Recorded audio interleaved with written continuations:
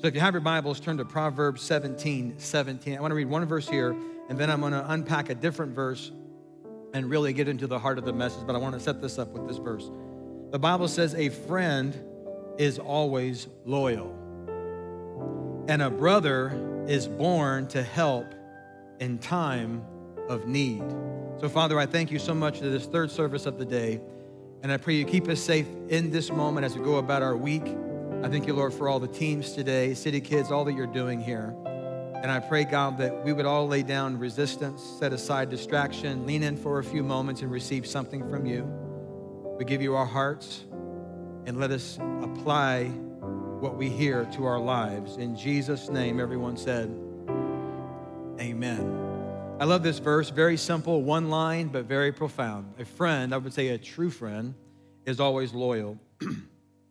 And a brother is born in the time of need. I think all of us have lived long enough in this room and online to have at least been in one moment where it was a time of need in our life. How many would say that's true?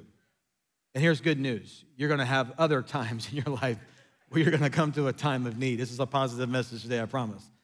There's going to be a time in your life where you're overwhelmed, you can't figure it out, you can't solve it. It's going to be a surprise to you. And the Bible says that a brother is born for that moment to help us carry that load and move through to the other side in the time of need. This is very important, and I would say this probably for any moment in our life, but particularly in challenging moments, time of need, crisis, chaos, whatever. I would say there's a subtle attack from the devil, a temptation for you and I, and it's worked so many times, unfortunately, and that is when we're in those moments, he bombards us with the temptation to isolate. He presents isolation as an option to not face something, to just, maybe embarrassment, shame, so many different things, and just kind of go away. And isolation is a trick, and the devil is trying to isolate you and I away from people in the church, isolate us from the church, isolate us from right people, bring us to wrong people, isolate us from what God's doing. And when we're isolated, we're vulnerable. Please mark this down. It's easy to do right with right people. It's easy to do wrong with the wrong people. And so what the enemy wants to do is take moments of hardship, and he presents isolation as an option. And too many people I've seen over the years cave into that. And they isolate, they quit in terms of church, they get away from the right people, they just go into the shadows, and that's a mistake. To counter that, what God wants to do is, as the devil seeks to isolate us, God is trying to insulate us into the body of Christ. Now, no church is perfect, no effort is perfect because we're all imperfect, but there's safety in the flow of God. So I want you to please catch this today, that the enemy tries to isolate us, God is trying to insulate us with the right people, with the community at large, in a local church, and we love, groups here at City. But to insulate us with a group of people that can help you and I overcome, because all of us have come through a time of need and all of us will get to another time of need. And in that moment, will you and I isolate or will we insulate? Now, what's interesting about isolation, it's not really, I would say, God's idea. The Bible says in Proverbs 18:1, whoever isolates himself seeks his own desire. He breaks out against all sound judgment. So isolation is not solitude. Solitude is getting away to recharge. That's different. Isolation is cutting off right people, cutting off everybody altogether, and or getting attached to wrong people. That's a trick of the enemy, and God is wanting you and I today to insulate and be a part of what God is doing and have support in the time of need. So I want to encourage you today, if you're in a time of need right now, are you isolating or insulating? And the reason why this message is so important, I want to transition here, is because everyone in this room and online, every one of us, me, all of us have a battle. And I promise this is a positive message today. Stay with me. All of us have a battle. And in many ways, as a human, we will have a battle the rest of our life. When you and I come to Jesus, certain things get broken off of us, and we never think about them again, and other things linger. Other things are tendencies, patterns that if we don't go with God, will flare back up and we'll go back into it. Every one of us has a battle, maybe in an immediate situation or just a lifelong struggle. And the question is, how will you and I fight that battle? And so our battle could be today maybe food disorders, self-image, disorders. Our battle could be anger, could be rage. Our battle could be addictive patterns, addicted to alcohol, addicted to narcotics, addicted to pornography, addicted to sexual acts that are wrong, addicted to whatever it is. Our battle could be jealousy. It could be, gossiping, greed, unforgiveness, not forgiving our spouse. Who knows what it is? I think we all get the picture. All of us have a battle. And so my question is, what is your battle? And right now, inside of you, I would ask all of us to be honest and say, what is your battle? And you would answer that. And don't please say, well, with God, I can do all things. I don't have a battle. That's not true. Sometimes people come to Jesus and get saved, as we call it, and then get weird. And don't do that. Everyone has a battle because we're human. Now, we can overcome and win that battle in Jesus. But I'm asking you, what is your battle? And that you would be honest. And then the rest of this message have the context of whatever that battle is, you would overcome. Depression, anxiety, whatever it is that you can overcome through Jesus, because a brother is born for adversity. So the question is, how do we win our battle? And the Bible says in Ecclesiastes chapter 4, this is the verse I want to unpack as I preach with a little help from my friends. Ecclesiastes 4, verse 12, the Bible says, notice the language, a person standing alone can be attacked and defeated, but two can stand back to back and conquer. Three are even better, for a triple braided cord is not easily broken. So in this message here, the remaining time, I want to hit on three things that everyone needs in this equation. I call it the equation of victory. Here's the three things we need for you and I to overcome our battle. Whatever your answer is to the question I just asked, what's your battle? Every one of us needs these three things. I want to drive it home because this verse said that a threefold cord is not easily broken. So the first thing that all of us need, no matter what the battle is, all of us need God. Everyone say God. One more time, everyone say God. Every one of us needs God.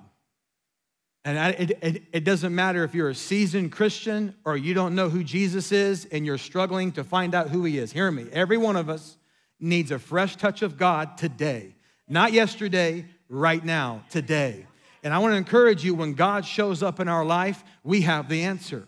When God is involved in our life, we have the inside track. We are the majority with God. We can be more than conquerors with God. We can do all things through Christ with God. Come on, we can do it with God. And when you and I have God, we have a Savior, a deliverer, a healer, a redeemer, a mender of our hearts, a forgiver of our past, and the healer of our present, and the promise of our future. When you and I have God, we have a friend that sits closer than a brother. When we have God, he'll be everything we need and some. The old church said he's the lily of the valley. He's the bright and the morning star. He's the fairest of 10,000. Come on. When you have God on your side, when you have God on your side, you have enough to overcome.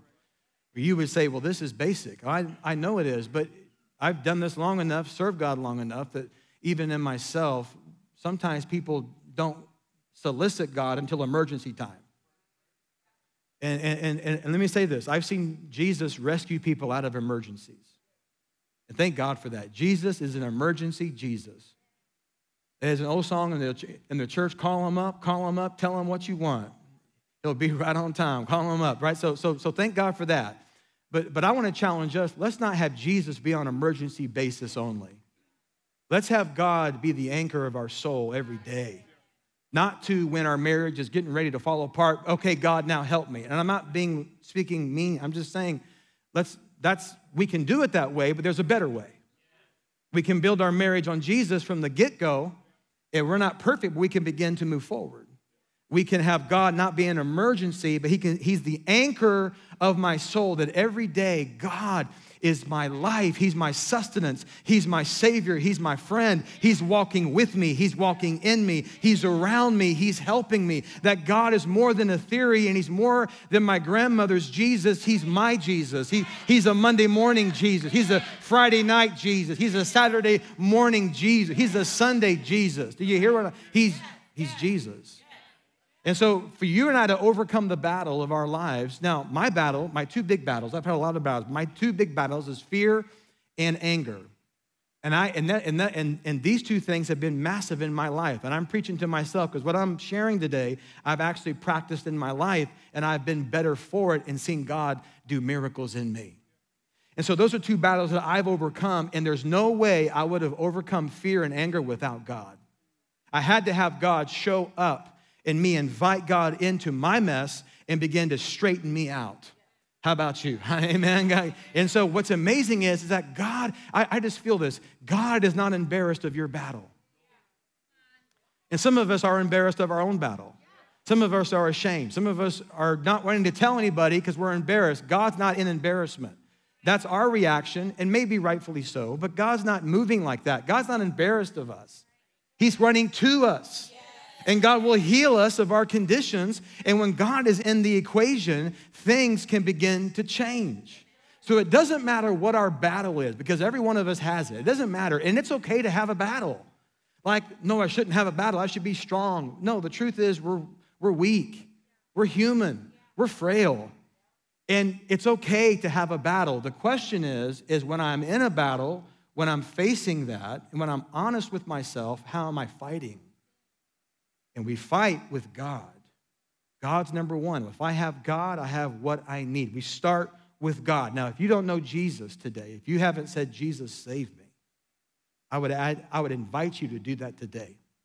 If you have done that and you've drifted far from God, I pray that you would receive Jesus and come back to him, because that's the first step.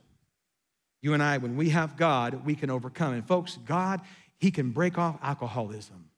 God can heal us of trauma. God can fix our marriage. God can change the trajectory of our family tree.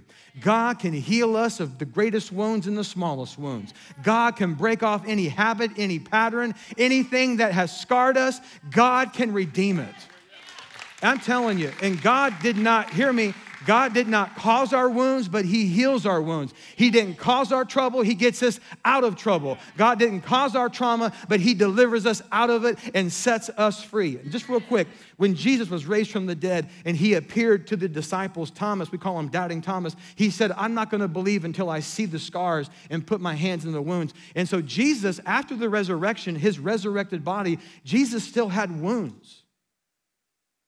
And Thomas saw the wounds in his hands, his feet, and his side. And the Bible says in John 20 that Thomas believed because he saw the wounds. I want you to hear me. This is important. When Jesus comes into our life, all of us have wounds. All of us have something. But here's the amazing thing. Jesus doesn't erase the scar.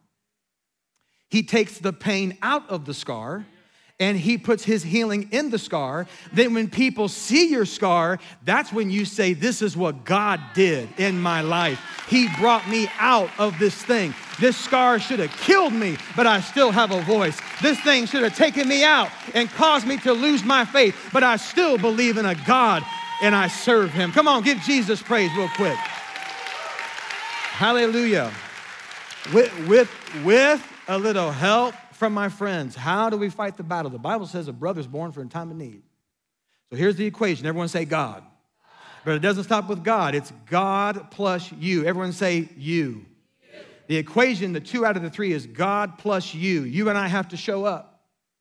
We have to show up because in this verse, in Ecclesiastes 4, a person can stand alone and be attacked and defeated. Notice that in Jesus, it's possible to be defeated.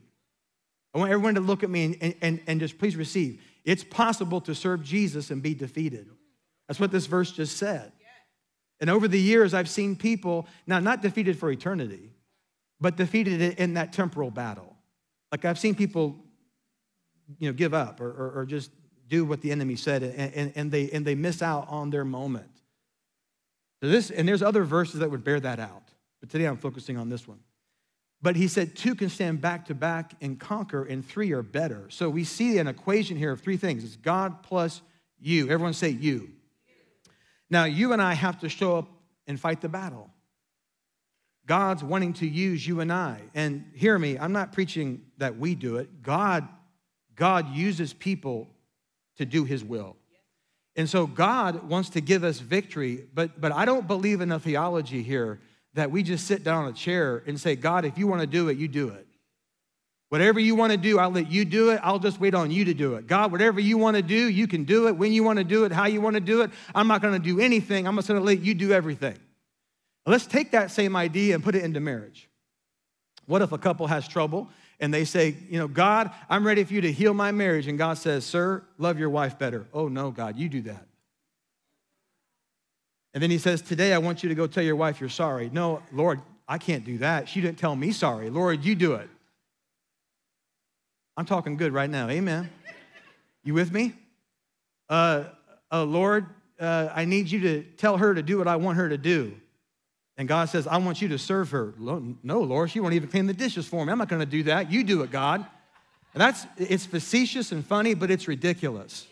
That's not how it works. How does God do it? God changes a marriage when he gets two people to be engaged, and that husband steps up and he loves his wife. That husband apologizes when he needs to. That husband begins to serve his wife. That husband begins to love his wife and care for his wife. He doesn't use the verse, the Bible says, for you to submit to me, woman, and submit to me. Like that's going to work, Not in that attitude. And so we come, and so God is, my point is that in a marriage, God is not going to come down and do it. God's using people's willingness to step out, and when they do that, healing and unity and restoration come. This is the way God set it up all the way back from Abraham all the way till now, is that God uses men and women that say, yes, God, I'll be available, I'll show up, and Lord, I'll say yes to you, use me for your glory. And some of us today are thinking, I have nothing to give, and I understand it. But even in our weakness, God can turn it into a strength. And the Apostle Paul said, I will glory in my weakness, that the power of God rest on me. So even if we have no strength to give, our weakness is enough for God to use and come through in our life. So the equation of the battle, all of us have a battle, whatever battle it is. And I pray that at City, you would have the comfortability to admit your battle and not pretend in the spiritual mumbo jumbo, but be honest. And it's God plus you. And you and I say, you know what? I'm going to join this fight and I'm going to resist this temptation. I choose to resist this habit, this pattern, this thing. I'm choosing to resist it. The Bible says in James, submit to God, resist the devil, then he will flee from you. Draw near to God, God will draw near to you. Notice God put it on us to resist the devil, and the devil leaves us. So you and I have a part to play. And so you and I, but I want to say this, and I've done this 1,000 times, and maybe you have too, but this is a trick. I think it's a trick. When you and I are facing a battle, you and I can ask a logical question, and we can ask it this way: why? Why am I facing this? Why did my dad do that? Why did my mom do this? Why is my family tree full of people like this? What did I do wrong? Why am I dealing with depression and anxiety? Why do I have to deal with this and other people don't have anything? Why am I struggling to find the mate that God wants from me? Some of us think this way. Sister Crazy Pants over here is wild, and you gave her a husband, and I'm living, and I'm not crazy, and I don't have a husband. What's going on, God? Don't look over there at her. I'm look at me.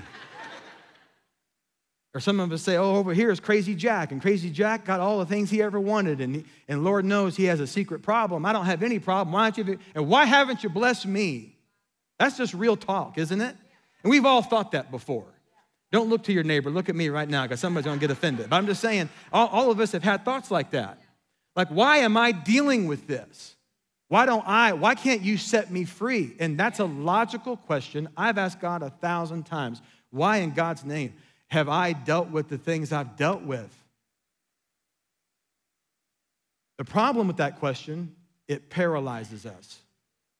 And there's no answer that we could get from God or a trusted person that will satisfy what we're really asking. There's nothing, we're never going to get an answer.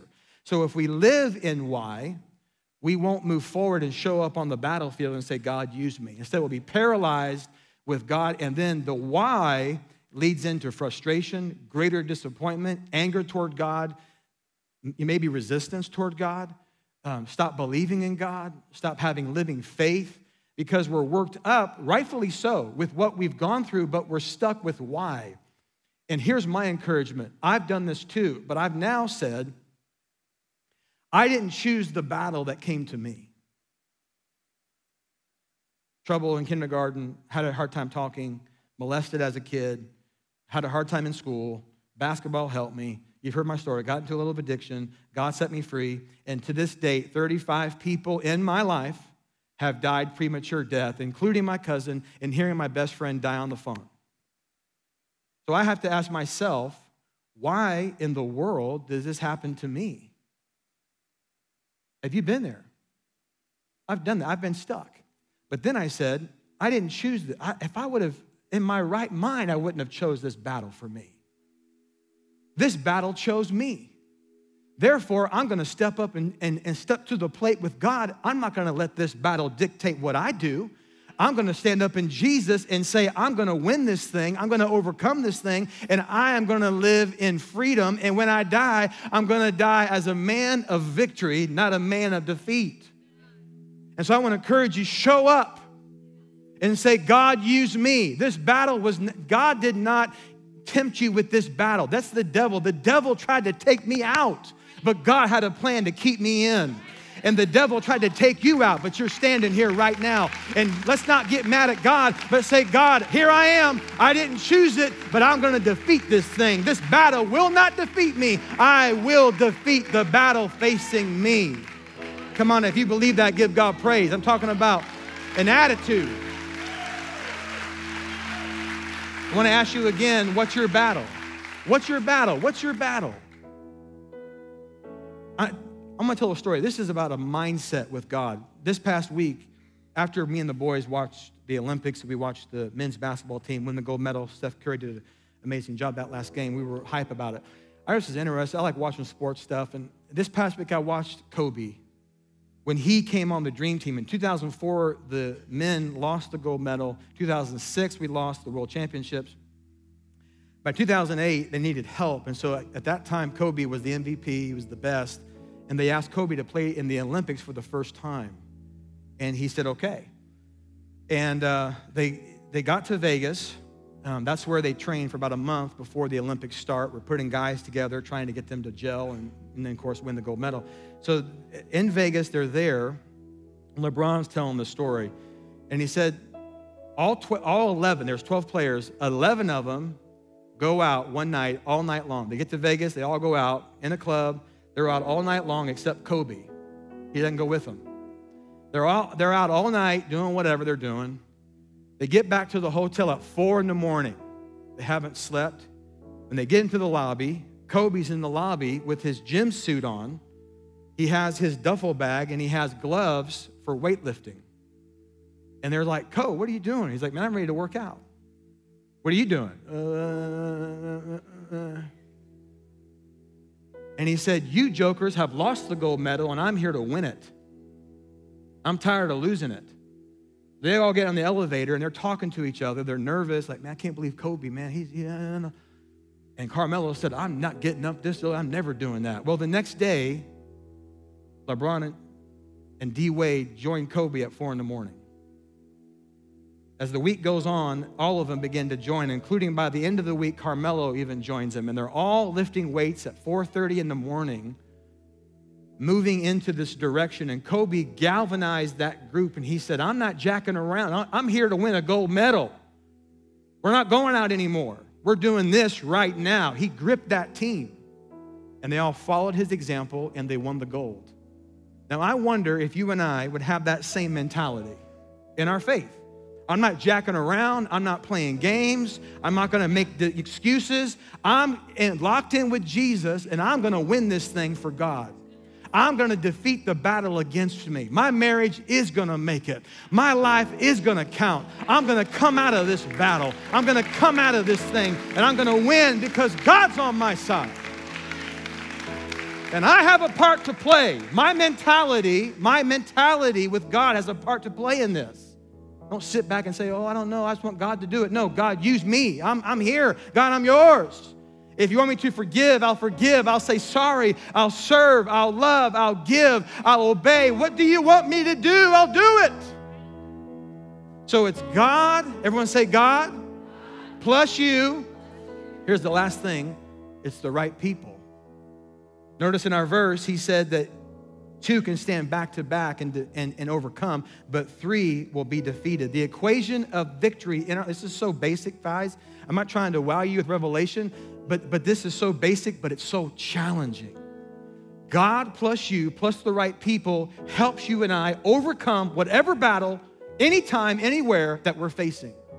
But this part is probably the most, I would say God is a challenge at times to be the anchor of our life, ourselves showing up as a challenge. In my experience, I think the third part, this is the biggest challenge of this message.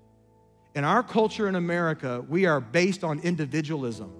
My friends in Africa, my friends in Asia, my friends in South America, they're community-based. Like they have mom, dad, uncles, and aunts live with them for a long time. In America, at 18, we want you to leave. And all the parents said, amen. And I love my mom and dad, and they're great, but I'm glad they have their own house. And they're glad they have their own house. And I'm glad you have your own house too. I'm glad we're not in a commune. Aren't you glad we're not in a commune? Come on, somebody, everyone go home. See you next Sunday, amen. I'll see you at group, then see you Sunday. But this challenges us because we tend not to grab to community, we grab to isolation and individualism. In our faith, I'm not here to challenge, that's what our culture does. I'm not here to challenge that. I'm just saying, but in our faith, that's really not how God works. God works in community. We see that in Scripture, Old Testament and in New Testament, and we struggle because at times we deal with pride. We're embarrassed, got shame. We want to present a strong front that people think we're strong, and we have a hard time calling somebody and saying, help. I'm drowning. My marriage is on the brink of ending. I can't parent my child if I try. Can you help me? I'm secretly on drugs. No one would know it. I smoke weed every day. I'm getting drunk every day. I need someone to help me. My sexual appetite's out of control and no one knows that. God, I need you. And then call somebody else. This is why this is a challenge to do, but when we do it and we invite people into our world, you and I, it's the third piece of how you and I overcome the battle. And you and I invite people in. There's something about it. The Bible says in James 5, confess your faults one to another and you will be healed. Great pastor in California, Rick Warren, coined this statement. He said, to be forgiven of our sins, we confess them to God. To be healed of our sins, there is a place where we confess to one another. We don't like that verse, but that's what the Bible says. James 5, 14 through 16. And I want to encourage you that you and I would open up our heart and do what God says to do, because everyone in this room and online is facing something now. And how we face it is up to us. How we navigate it is up to us. And you can be alone and fight and be defeated, or you can be with 2, stand back to back and overcome, or even 3 is better. God plus you, plus the right people. I believe that's the equation that equals victory. It may not happen right away, but it's going to give you victory. And here's why this is so important. Because you and I can have a personal battle, and we're not controlling it, and we're not in control, and we can ask God to forgive us 1,000,000 times, and He will. Because the Bible says in 1 John, confess your sin. If you confess your sins, He's faithful and just to forgive your sins. Thank God for that. We can be forgiven of our sin. And we can be in a battle by ourselves with God and say, God, forgive me, God, forgive me, God, forgive me. And He will every time. He will. He understands, man. Jesus was tempted in all ways as we are, yet without sin. Jesus understands what we're going through, and He gives us grace and mercy in time of need. Hebrews 4, 14 through 16. So you and I have grace and mercy. But I would challenge you, being forgiven by God is not the issue. The issue is that battle being defeated? And we can sit here the rest of our life and go in a circle and say, God, forgive me, God, forgive me. God, I'm yelling again. I'm getting mad again. I'm doing wrong again. And just go around and around and around and around and around. And I'm not saying you're lost. I'm saying you can be saved and have that battle and go to heaven, but you don't have to live in that constant chaos. You can live in victory. And if we're honest, we can't solve it by ourselves. If we could, we already would. That's why we have to be real and say, God, I need you. Then I have to step up. Then I got to find some right people to come around me and help me overcome this thing and be honest and be accountable and say, man, whatever the battle is, here's my issue, here's what's going on, and you know what? I need you to call me on Friday night. I need you to call me on Monday morning. I need you to check up on me and say, how are you doing? And I'm going to be honest with you, and when you have accountability, that's when habits are broken, that's when patterns change, that's when things begin to move, and God forgives you, and God sets you free from the battle. I know this is good preaching. Come on. This is right. This is in the Bible. We don't like it. In fact, when you and I are tempted to do wrong, when we're tempted to be in the pattern, when we're tempted to be in the battle, here's what we do. Man, I feel tempted to lust. Man, I'm tempted to get high. I'm tempted to hate. I'm tempted to forgive. I'm tempted to quit church. I'm tempted to do this. I'm tempted, man, I'm tempted. Here's what we do. I'm tempted. I'm tempted. And I hide in the dark. And I may have, Lord, please help me, but Lord knows we all know what's going to happen. We're going to do it. Hiding in the dark. That's our propensity as humans. That's not what we do in Jesus. I come out of the dark and I come in the light and I say, God, I'm being tempted right now. You know what to do? God, I'm being tempted right now and I can't overcome. Furthermore, I'm going to call my friend. I'm going to say, Pastor Chad, I'm overwhelmed. Can you help me right now? And when we just do what the Bible says, we can have what the Bible says we can have. And you and I have to make a decision in this big area of our life, whatever battle it is. God plus you plus the right people equals victory. Just a couple more minutes. You say, where's that in the Bible? I'm going to give you 3 examples real quick. David, in his old age, fought a giant that was actually a cousin to a Goliath. And the Bible says he was overcome by that giant, and it took David's nephew, Abishai, to come and kill the giant. Notice when David was younger, he had the strength to kill the giant, but as he was older, he needed help to kill the next giant. Notice that. Number 2, there's a great man of God named Moses, probably the closest man to God in the Old Testament outside of Enoch that we know of. And Moses is leading the people into battle. He's on the mountain, and they're fighting a battle, and as long as his hands were raised, they overcame. But as his hands came down, they lost, which shows us that God does care about our physical posture, by the way. That does matter. And so Moses needed help, so he had Aaron and Ur get a stone. He sits down, and they hold his arms up, and as long as it took, and because they held his arms up, God's people won the battle. The great man of God, Moses, needed help in that battle. The last point is Paul. Paul gets saved. He gets changed. He's preaching. He's leading people to Jesus. They have a plot against his life. And we don't even know who these guys are, but in Acts chapter 9, the Bible says disciples put Paul in a basket, lowered him down, and let him run for his life. And we have 2/3 of the New Testament written by him, and he changed the world among the other apostles because of his faith. But it would have never happened if the guys didn't let him down the wall.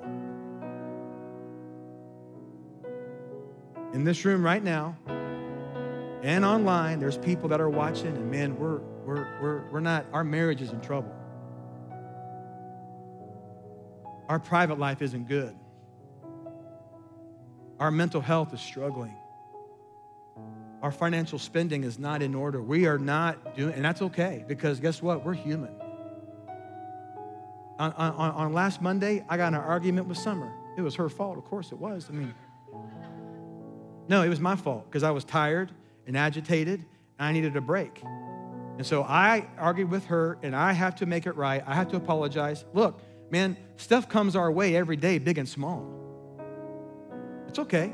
We're human.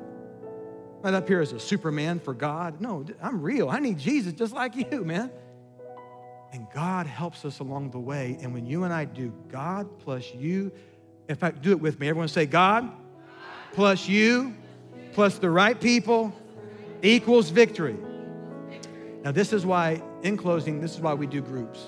I'm not here to pressure you to do groups. I'm inviting you to learn about groups, investigate it, pray about it, and if you feel led to join. At some point in your faith, I think it is important that you leave a row and join a circle and you get in community. Groups help this big church become real small. About 12 people. Some groups are larger, but even in the larger groups, they break off into smaller groups. We just believe that there's something about this that groups provide what I'm preaching right now. It just provides it for you. Now, you can take advantage of it or not. You can have relationships here outside of groups, of course, but groups help facilitate it. So I'm going to encourage you to think about joining a group. As you leave today, you're going to grab one of these sheets of paper. They're going to pass it out. Please take it. And this just lists all the groups, all the days, all the categories, what's going on. And you can pray about it. You can sign up online or on the app, the website or the app. And you can just, or today, ask questions. The people outside, you can ask questions to them. But I want to encourage you, and I'm going to read off the categories, and then I'll be done. But there's women's groups, men's groups, marriage and family groups, growth groups. These are categories. The growth groups are any Bible study. So if you want to have a Bible study, go to the growth category. The youth groups that we have. The care groups. The care groups would be the divorce care, grief share. It would be men's groups for trauma, women's groups for trauma. It would be those that have gone through an abortion. We have a post-abortive group to help women and walk alongside them. Women dealing with infertility. So all these groups are under the care category.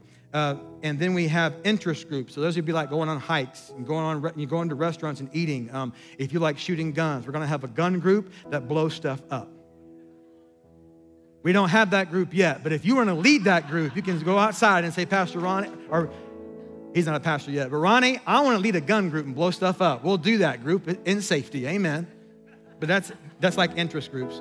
Young adult groups, we have outreach groups, and then our recovery groups meet on Monday night. Amen, thank you. You can do this. God plus you plus the right people equals victory. And there's a story that I want to end, and it's a girl in our church, a young lady named Taylor Casper, who said I could share her story. And this is a summation of it in a real quick form. When she was 1, her mom was in an accident, paralyzed. Her father was a heroin addict. She, as a young child, had to become her mother's caregiver, got addicted to drugs quick, got pregnant very young, dropped out of high school, roller coaster of addiction, roller coaster of family trouble, roller coaster of different things, was assaulted, different things happened to her that were not good, and that, I would say put her back. She gets married. She's struggling with addiction and the navigation of what she's dealing with in her battle. My mom and I met her about 2 or 3 years ago at a restaurant she was working at, invited her to church, didn't know her or her story, of course, didn't come right away, but this is why it's the power of an invite. But later met a member of our church and came to City, and then she and her husband joined a group, and they began to get support and get surrounded by a different group, and she began to be sober. And then she received prayer at a special service by one of our pastors, and she said that when he prayed for her, something broke off of her life and something left her, something was different, and something changed. Isn't that powerful? This is the power of the gospel. And today she's walking out her healing. She's a walking billboard. She'll tell you about her story. Yes, there she is right there. And give it up for Taylor. And here's the best part. She's been sober 293 days. Come on, somebody. That's the power of God. Come on, let's give Jesus praise. If God can do it for her, God can do it for you. Whatever your battle is, God plus you plus the right people equals victory. One more time. God plus you plus the right people equal. Come on. Let's bow our heads and bow our hearts, please.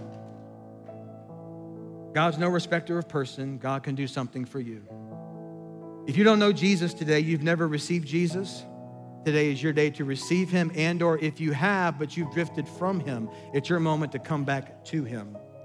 And you would say, we have you bow your head. We're not here to embarrass you, but we are here to help you move forward in your faith and say yes to God. And you would say, yes, PD, that's me. I need to receive Christ for the first time, and or I need to recommit my life and get right with God today. I need this today.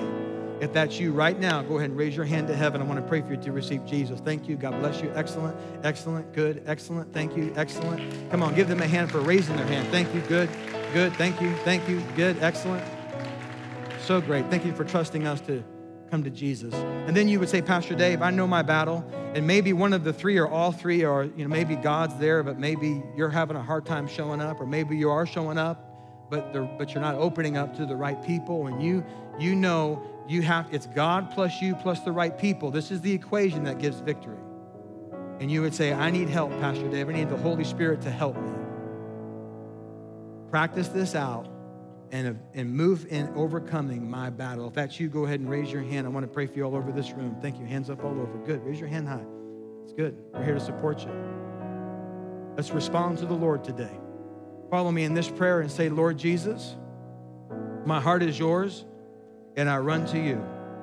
Please forgive me for anything that's wrong in my life. I turn from that. I say yes to you. I give you all of me. By the power of the Holy Spirit, I choose to fight my battle your way. I choose God plus me plus the right people, and I receive victory in my life.